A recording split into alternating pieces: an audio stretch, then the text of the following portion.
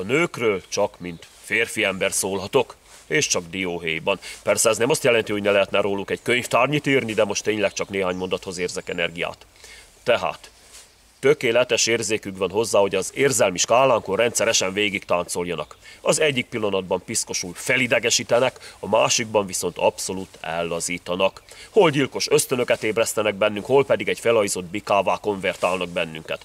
Az egyik tud főzni, a másik nem. De amelyikről azt állítják, hogy ez tényleg mindenben profi, komolyan mondom, na hát biztos, hogy ő is abszolút szélsőséges megnyilvánulásokkal színesíti a párja mindennapjait. Szóval ilyenek is, meg olyanok is, de egy biztos, a férfinak totál betegnek kell lennie ahhoz, hogy egészségesen tudjon nélkülük élni. Nagyon boldog nőnapot kívánok minden nőnek!